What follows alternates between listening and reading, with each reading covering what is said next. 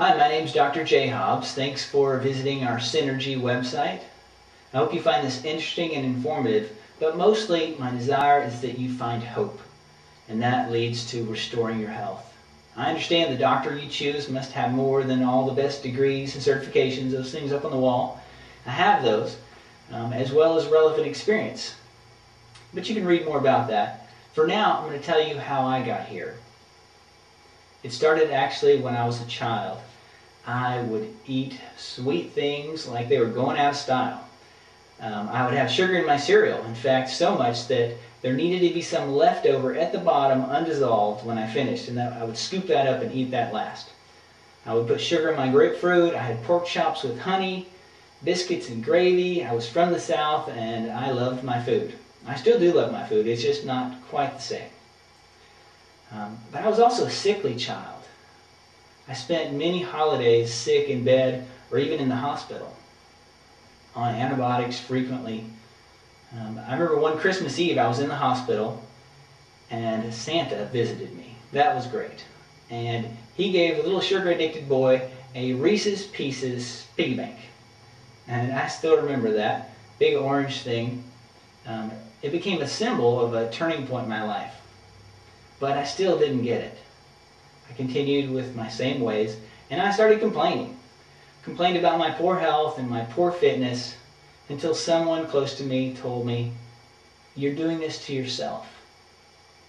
And I was shocked that they would say something like that, but then I realized they were right. I was my own worst enemy. I wanted to be healthy, but I didn't know what to do and what I was doing wrong or what I needed to add.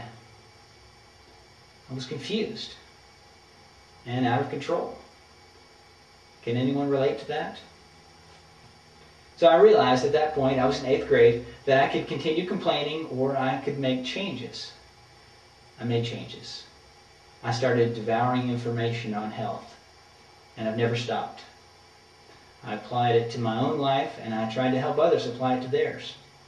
I rarely got sick after that. I never took antibiotics again. In fact, I've taken one medication pill in the last 25 years.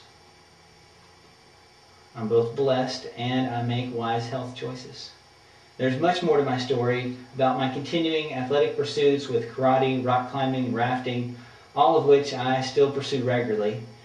Then there's my stories of my kids' health and of course the stories of my patients. But ever since 8th grade, I have not only wanted to apply this to myself, but I've had a passion to help others. I know that sickness and pain interferes with enjoying life and living out your purpose. It doesn't have to. You're not watching this video by coincidence. One of my purposes in life is to restore hope and health so that you can live out your purpose more fully. So where do you begin? Well, the website's designed to give you more information, both about causes and solutions about your condition from my perspective. By looking below and finding the condition most related to yours, you can begin this journey of learning more about your health and our approach to helping you restore and maintain your health. After you're satisfied with the information on the website, give us a call. We will consider it a privilege to help you. Have a wonderful day.